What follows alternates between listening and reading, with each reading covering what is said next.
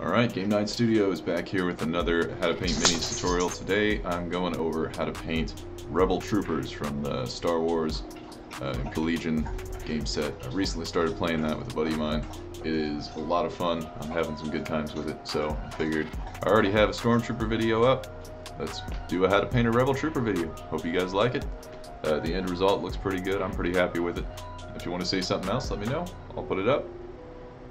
Yeah, let me know what you like, what you don't like, what else you want to see, and I'll get to it. Yeah, Game Night Studios. Thank you for watching. Here we are. We have an unpainted Star Wars Legion Rebel Trooper. We're going to start off by basing him in green. Any sort of green spray paint is going to be a good base for this guy. You can buy the spray paint specifically for miniatures, but you don't have to. I got this one right here. It's a camouflage dark green from Rust-Oleum. What we're going to do is we're going to base him in that, and then we're going to use an airbrush or paintbrush to put another layer of green on him and shade it up from there. But hitting him with that initial spray paint is going to speed this up tremendously. You get your airbrush, you get your water and your thinner in there. We're going to use some olive drab from Reaper, put that in the pot. This is going to be our base coat for the mini. The spray paint that you put on him is going to be that base for the mini. That's going to make all the other paint stick better. That's why we don't just start with the olive drab. And the closer the color is to the olive drab, the better off you're going to be. Try to find something that doesn't have any kind of gloss to it. Sometimes it's called glossy, sometimes it's called satin. The closer you can get to the matte or the flat colors is what you're going to want for this kind of project. And it just saves a ton of time. Because if you were just to base them in black or something and then try to do this with the airbrush, it would take 4 to 5 coats probably to get that green built up. We're also going to do our highlights. So you add some tanned skin directly to that green in the airbrush. We're going to get all the highlights done on this mini before we really get into adding more colors to them. We're not going to highlight it completely though. We're going to save that for the final step right before the wash. But you put that tan skin and that olive drab in your airbrush, and you hit the raised edges of the mini, like the back of the foot there, because that's kind of exposed, the top of the knee, and the shoulders. Then put some more tan skin in, and then hit it again in those same spots, lighter than you did before, and that's going to be a highlight to that green. This is going to be kind of a passive highlight. Just try to hit any of the areas that would be hit by the light normally. So shoulders, tops of the knees, back of that one foot. Throw some weathered wood in there from Secret Weapon Miniatures. Secret Weapon Miniatures and Reaper are by far my favorite paints to use.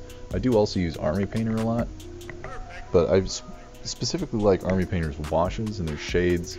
They're mixing medium a lot. Reaper and Secret Weapon are by far my preferred paints. I do use some other ones occasionally, but those are definitely my primary colors. But with the weathered wood mixed in with that tan skin and that olive drab, we're just going to hit the very, very tops, the shoulders, the knees, back of that foot with just a light coat. And that's going to scale up that highlight. Hit over to the brown rust, again from Secret Weapon Miniatures. This is going to be the secondary color to the mini. Green's obviously the first. We did that with the airbrush. Now we got to cut this in, this brown rust, with the paintbrush. Hitting the backpack, you want to hit the straps, the backpack itself, the boots, the gloves, all of them are going to be brown. I'm also going to do the rim of the hat with this as well, but I believe I do that in a later step. So we're going to be shading this later. You notice we're not washing anything yet. I started doing that later. I started switching up how I did things. Instead of completely finishing one of the colors with the highlights, the washes, and everything, and then moving on to the next one, I started doing it this way, where I hit all the base colors on a mini first, and then I move on to highlighting and stuff, because it's a lot easier to fix. Like, say you get some of this brown on that green, all you gotta do is go back to that olive drab tan skin to touch that up, and it's not that difficult. Meanwhile, if you were to wash this character and then get some brown somewhere you don't want it, you have to go back and then try to match all those paints again, and then wash it and hope it's all the same consistency so it's not blotchy and doesn't stand out. So we're going to be hitting every single color of this mini before we really shade anything. We shaded the green just because it was the biggest one, so that's what we did with the airbrush. That's going to be the focal point of the mini. Hit that linen white, again from Reaper, and with that we're going to paint the sleeves. This is a good way to differentiate units in this game. I did a commission for this where I painted 3 units of Rebel Troopers, and I had white shirts, orange and red, and that was how I could tell the units apart. But I really like how white works on these guys, especially when you use the wash, because we're going to be washing the green and the brown with the same color of brown wash. So you can throw that right on this white shirt and it's going to end up shading it really nicely.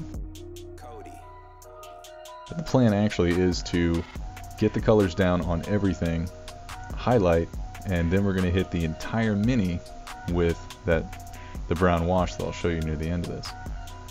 We're not going to hit the face with it because flesh tones you kind of do a different style with it. But since all of these are kind of in that same spectrum, you can use the same wash on all of them. So linen white is kind of an off-white. I think it's just a smidge of yellow in it. It looks more like an older fabric. We're going to the rust brown, again from Reaper Miniatures. And we're going to hit the bandolier that this guy has. Going from one shoulder all the way to the other shoulder. It's a really cool color. It's called rust brown, but it's definitely more of an orange. And to me, it's like the perfect Rebel color. That nice, bright Rebel orange. I don't know why I like it so much, but I really do. I try to stick it in every Rebel Minis paint scheme somewhere. Back to the tan skin. Now we're going to hit that face. And this is really the same if you have any kind of flesh tone anywhere on any mini. I do pretty much the same technique. Get the flesh tone or the tanned skin, sorry, from Reaper Mini, and paint all the flesh with that. That's going to be the base of the flesh. We're not going to highlight it yet because when we do the eyes, it tends to be a little bit messy. It gets outside the lines, and that's when you fix that. So go to scale 75. This is dark metal. We're going to be painting the gun with this. So this is a method I started using pretty recently. It's just a really simple and easy way to paint guns. You start with a scale 75 dark metal, paint the whole gun with that. Eventually at the end we're going to add some highlights to it. And it's just a really cool color. It's a dark metal, but it's not completely black. It doesn't have like much of a blue tint to it. It's just a neat color for a gun. And there's not a crazy amount of detail on these guns in the first place, so there's not a whole lot we could highlight with a paint that isn't metallic, so there's no point in putting the extra effort into that when we can get a nice looking gun with just some good metallic work. And scale 75 really does make a good metallic paint. It goes on with just the right amount of consistency. So back to our brown rust from Secret Weapon. I forgot to paint the hat when I did it the first time, so I'm going to paint the brim of the hat now. You could have done this again when you did the gloves and the boots and the backpack. That probably would have been a better time to do it, but I'm doing it now because that's how I roll. So details on this guy are going to be fine, but not too terrible. And if you noticed, we haven't really shaded anything yet. We shaded that green with the airbrush, but we haven't shaded the brown, we haven't shaded the white, we haven't shaded the face, we haven't shaded the gun. Said it before, I'll say it again. I want to get all the base colors where I want them before I start shading. Handlewood from Secret Weapon. We're going to paint these little leg sleeves. Just that single color on there should do it, because they're not a giant detail, but having them look different from the pants and the boots are going to add a nice little element to the mini. So I've gotten into this game pretty recently and I'm having a whole lot of fun with it. I was kind of skeptical at first because I misheard one of the rules before I ever started playing, and then once I heard more and more about it, the more interested I was in it.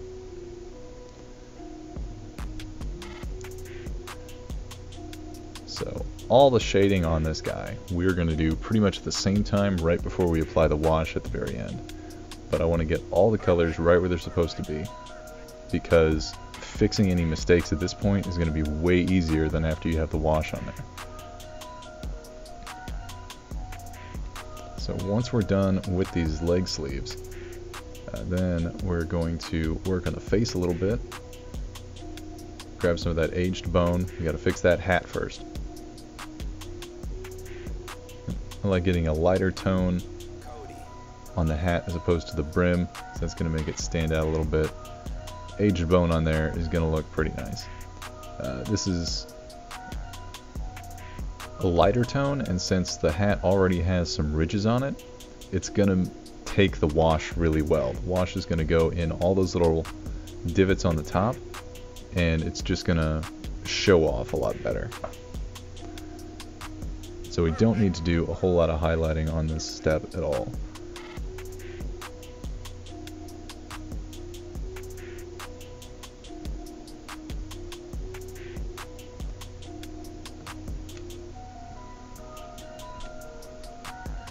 And of course a visit from the always helpful helper cat.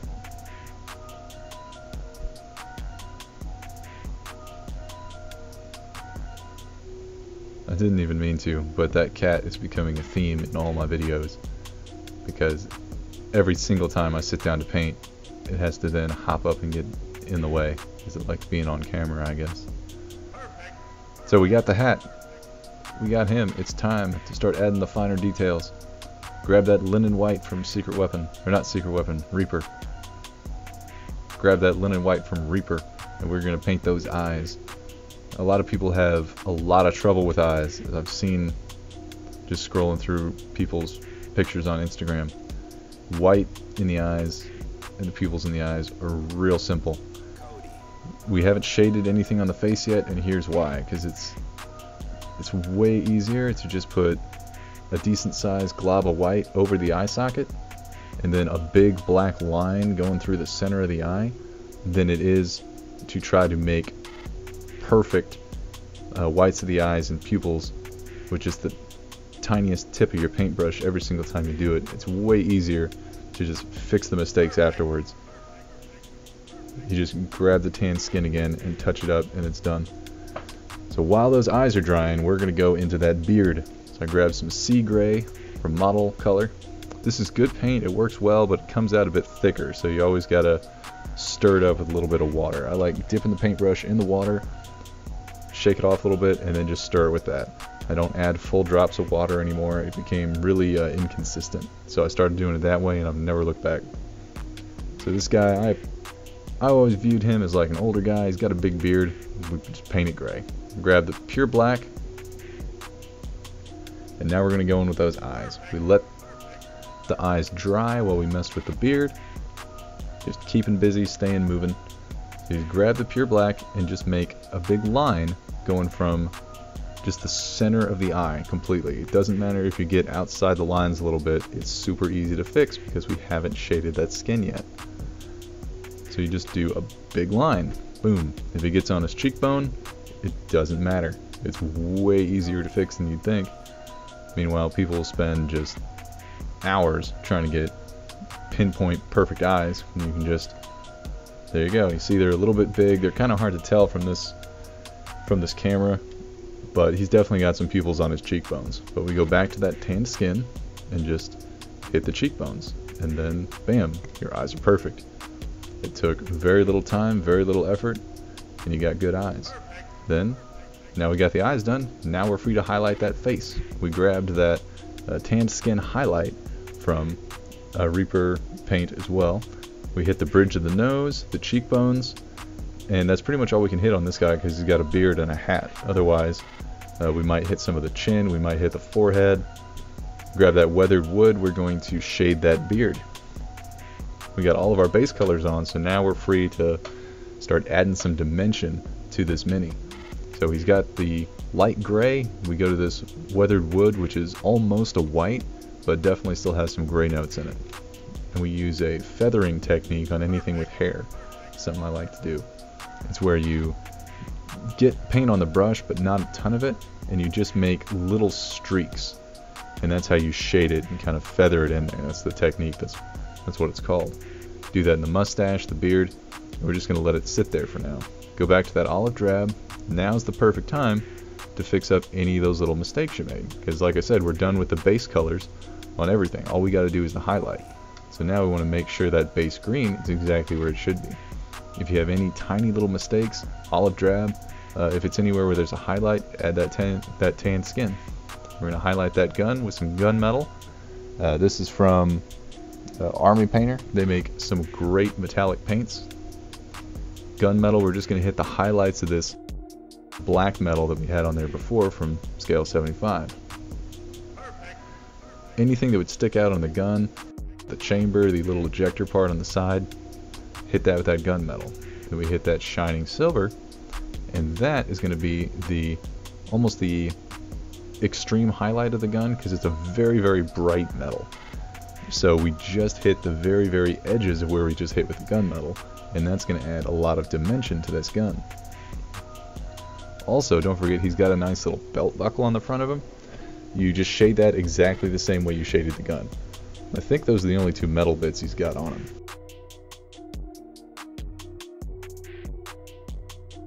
But that adds a nice gradient, really, from the dark metal to the bright shiny metal. Grab that engine rust from Secret Weapon.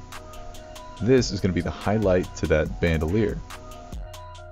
That bandolier just needs this as the highlight, because we're going to hit it with a wash later. We're going to hit pretty much the entire mini with a wash, and that's going to pull all this together, lock it in, and make everything match in a way. It's going to add those deep colors to the folds of the fabric and the bandolier, and just everywhere it's going to hit with that.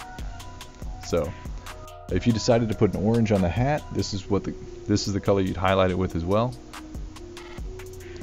I never like putting orange on the hat because I figure realistically these guys are out on a battlefield. Do you want a big orange target on your head? I wouldn't. Pop out the Mississippi Mud. This is just a super basic kind of paint you can get from Hobby Lobby. If you get any color that's similar to this, it's going to work just the same. I like this color just because it's super cheap. It's actually one of the first colors I started out with, and I've upgraded to real mini paint since then.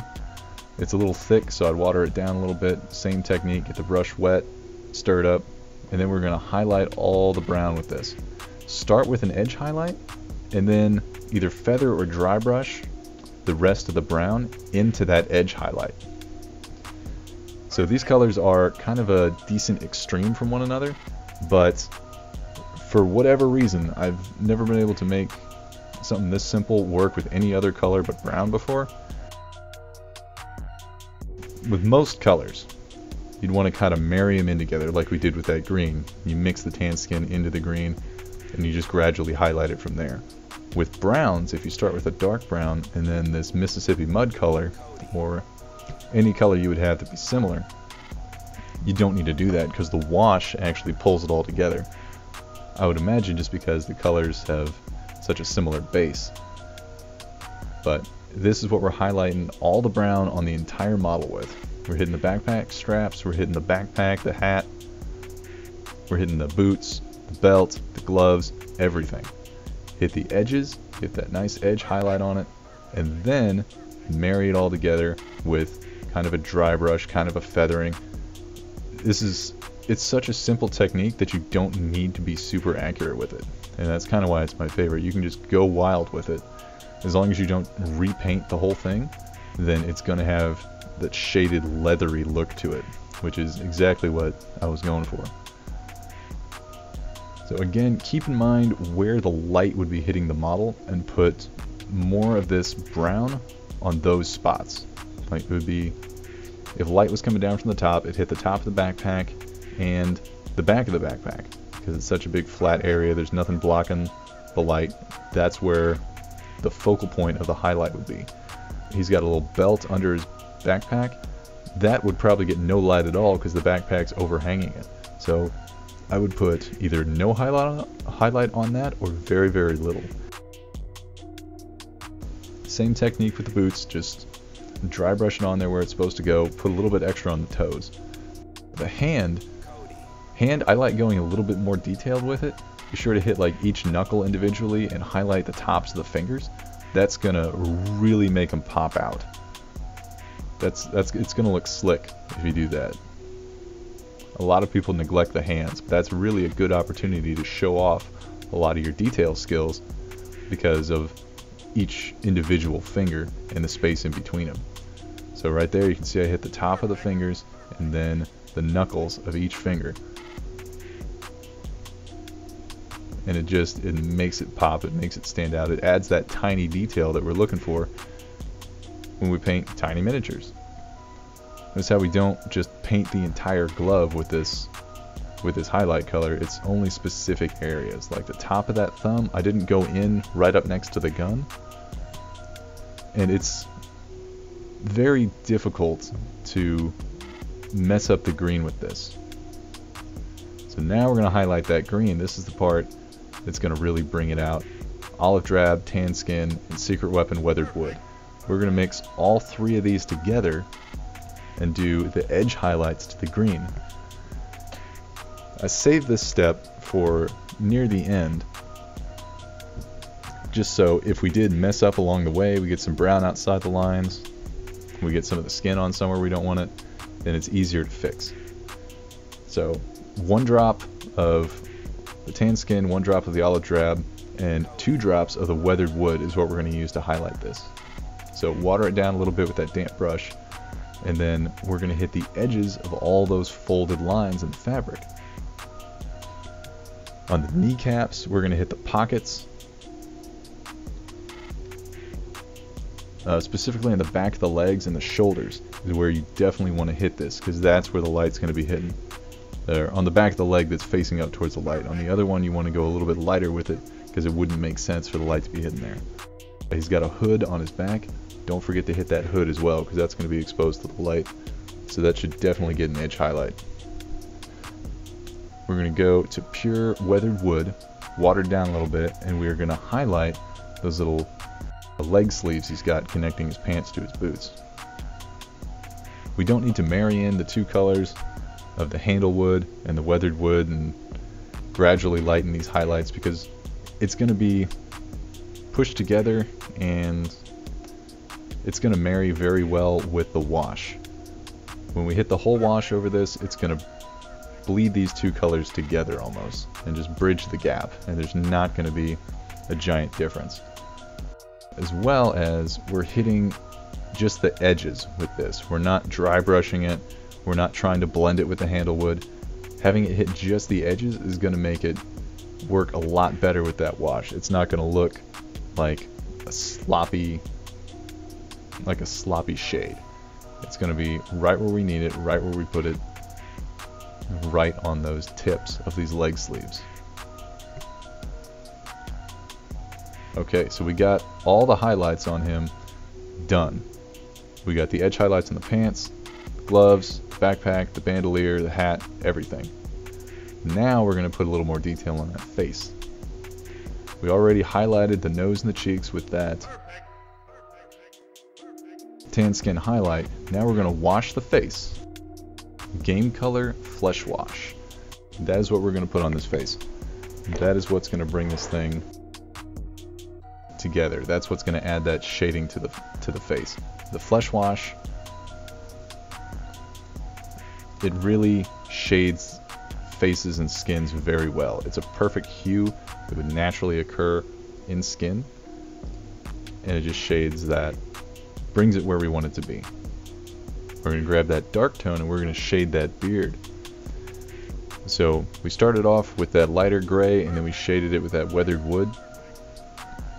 This dark tone is going to add those undertones, because you notice when someone has a salt and pepper beard, it's not fully black, it's not fully white, there's just little hints of everything kind of sprinkled in there.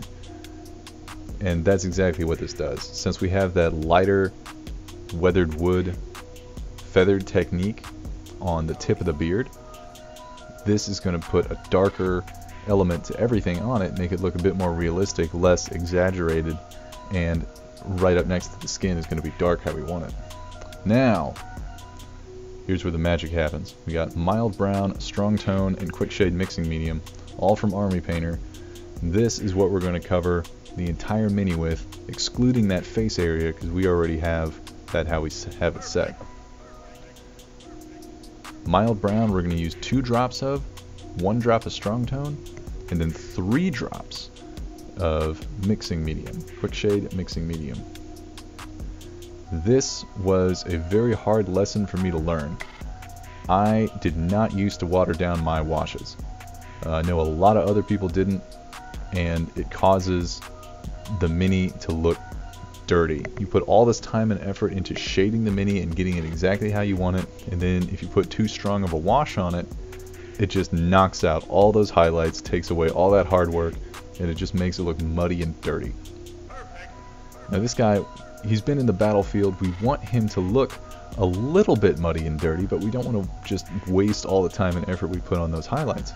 So the quick shade mixing medium waters it down, and at the same time it leaves it a little thick.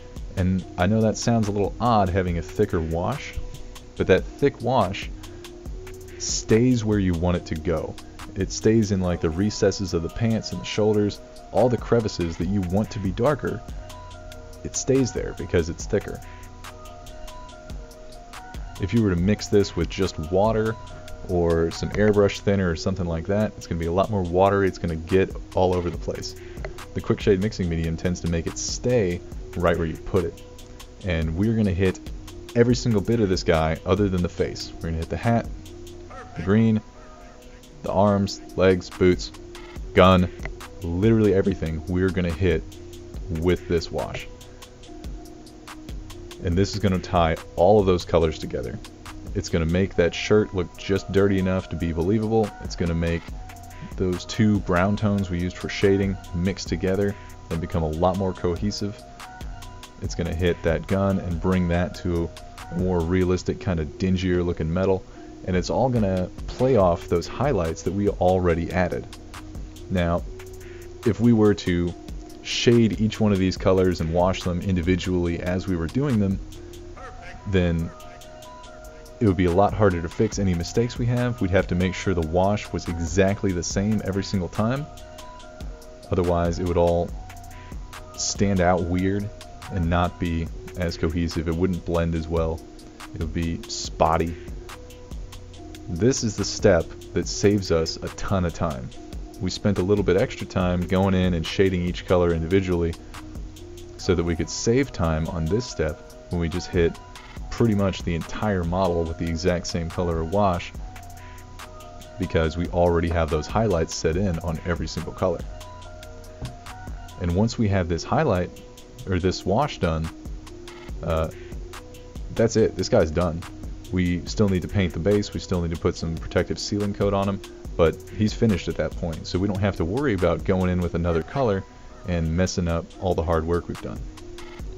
Also, it's important to note when you're using mixing medium that it's got kind of a whitish translucent tone, so the washes you put on aren't going to look as powerful as when they dry. When they dry, that whitish translucent tone completely goes away and you're just left with the wash.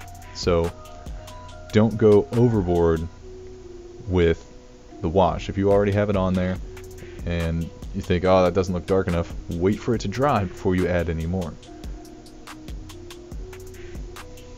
We put a lot of effort into this, and I'd hate to wipe out those highlights just because we got a little impatient with the wash. Now, this is the most important step of the painting process because this ties in every color we've done so far. So take your time, go through. If you see it pooling too much of in an area, take that dry brush that you have and just suck some of that wash out of there and just wipe it off on the page. Go back and make sure there's just enough everywhere. This does take a little bit of practice till you get the feel of it. Also, if you get any kind of little hairs on the mini, now is the time to pull them off. That becomes real disruptive if the wash dries and there's a cat hair or something on the Mini, then you pull it off and you got that line going right through all this beautiful detail work you just spent all this time and effort in. So this is the step where you kind of pause and you take a good look around the Mini, make sure everything is exactly how you want it before you set it off to the side to dry or put it in front of your floor fan. Now is the time to do that, because you can't go back once it's dried. Anywhere you see that it's pooling too much, go in there and just zap it out. Anywhere that you missed, go and hit that with the wash and just make sure it's consistent. Give it a good once over and then let that thing dry, and there you have it. We got a beautifully shaded Rebel Mini for Star Wars Imperial Legion, and you can do this to all your minis at once and have them look sick. So I highly, highly, highly recommend anytime you paint a Mini, paint the base black. Otherwise it's kind of distracting having weird colors on the base, especially if they're almost the same color as your Mini. Deco Art Americana makes a pretty good black, honestly. You go to Hobby Lobby, pick this thing up for $1 or $2, and you almost never run out. I've had the same bottle for years. I use it for all my bases, and it cost me $1. So there's no downside to it. This is a technique I started using pretty recently. I used to just grab as big a brush as I thought I could manage and just hope and pray that I didn't get any on the boots or the Mini. Since I'm not going to be putting any terrain on the base of this Mini, I really don't want to get any on the boots. So I grabbed a smaller brush just so that I can get the black on the base around those boots without having to worry too much about getting any black on the boots. Because I don't want to have to reshade these boots. We just went through all that work to get everything perfect. We just want it to work. So now we got just around the boots painted with that tiny brush. I switch over to a much bigger brush and just black out the whole base. That's going to save a ton of time as opposed to just going and blacking out the base with that tiny brush. You can use regular Mini paint to black out the base. I just use that Americana style just because it's dirt cheap and it works. There you have it. Blacked out base, Rebel Trooper. Shading is right where we want it. That wash hit everything we needed it to do. Don't forget to hit your Mini with at least two coats, light coats of dull coat. Testers makes a really good dull coat. It stops your Mini from getting scraped or scratched. That wash is a very fragile thing to just be sitting on there. If you start playing with it and moving it around, that wash is going to start scraping off. So if you hit it with some dull coat, it'll be nice and protected and you won't have to worry about that. I hope you guys like this video. I'm really happy to do it. I'm really happy to have a game that I'm excited to play again. So hopefully this helps you guys out, gives you some nice tips and tricks. If there's anything else you guys want to see, let me know. Shoot me a comment, shoot me a message. Throw some links up on the screen now. I got my Instagram, my Facebook, my Twitch. I just started selling t-shirts as well. If you're looking for a way to support the channel, that's a great way to do it. I also take donations as well. Links for everything that I have is in the bio. Thank you guys so much for watching.